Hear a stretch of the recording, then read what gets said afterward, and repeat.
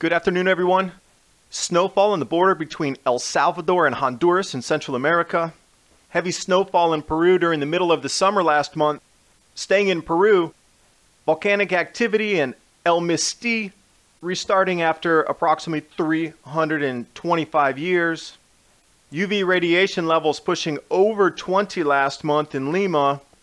And as we go forward into the grand solar minimum, riots on the streets here when they tried to raise the bus fare from 14 cents up to 34 cents. If it's creating this much civil unrest over a few cent rise in bus prices, what's going to happen when food doubles, triples, quadruple, or 10 times the price?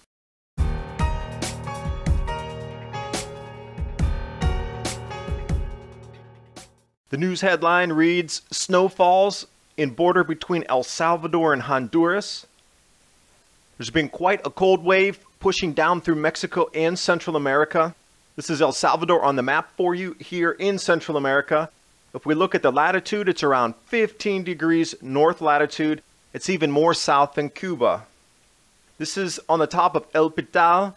It's a mix of snow, hail that fell on February 10th, 2016.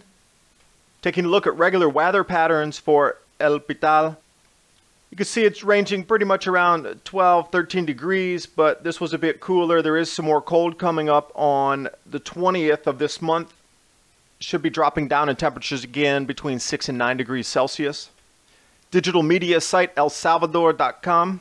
Several stories running about the cold. Dozens of visitors enjoying the cool weather. El Nino bringing cooler weather. 4 cold fronts have rolled through in the last month. Meteorologists and environmental ministers talking about how to protect yourself from the cold. And just a rundown of the other related cold stories. You see there's at least 4 there in the El Salvador news media. Cold fronts decreasing temperatures. And it's in the news so much, it's really got to be an amazing cool front to make the news coverage over the last month at least 4 times. The meteorological department also predicts that this cold weather is going to continue through February and all the way through March. Now, rain is common this time of the year, and temperatures between 12 and 10 degrees is common. But back in 2004, there was also sleet that happened in that same exact mountaintop area in El Pital, but it wasn't nearly as dense as it was this time. A surprise for the tourists who are up there. This is all the frolicking area they had in the ice up there. And you can see the density of it compared to the photo of this time is quite a bit different. Jumping south of the equator into Peru. Last month, Peru experienced heavy snowfall, but before we even start, you need to realize that December in Peru is the middle of the summer in the southern hemisphere, much like July would be the middle of our summer in the northern hemisphere. So think about it as snowing in the middle of July. Snowfall of about 10 centimeters, which is approximately 4 inches, covering different population centers as well as areas in the highlands there. Very unusual, very rare. As well as at the same time, a few days ago, the Peruvian volcano El Misty remaining dormant for 500 years. The last recorded eruptions from volcano discovery coming into 1787, 1784, or back to 1677. Some of the more major eruptions were 1454, 1350. You know, this is pushing 700-800 years ago.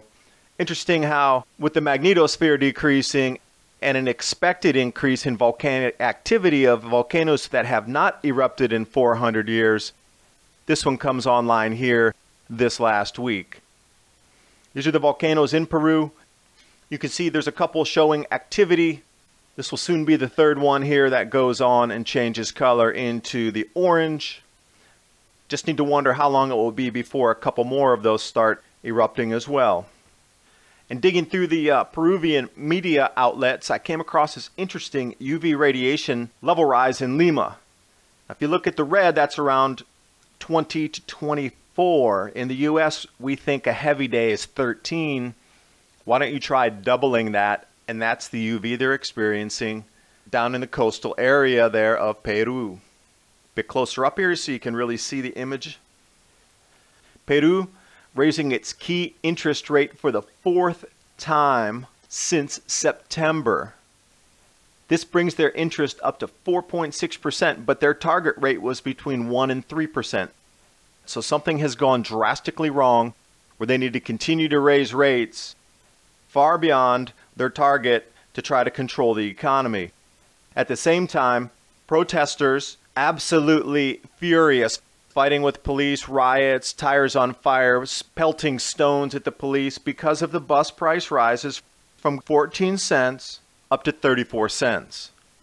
Now, if there's this much tumultuous activity because of a few cent rise in bus fares, can you imagine what's going to happen when their food prices double, triple, or come up into the 10 times today's price range, when people can't eat?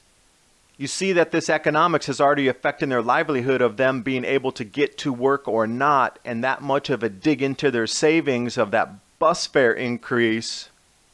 This is our future as well in the developed nations in about 4 years when our food prices rise drastically. Thanks for watching. Hope you got something out of the video. Rare snows in both hemispheres occurring right now. It's up to you to decide if you think the grand solar minimum is actually starting to show itself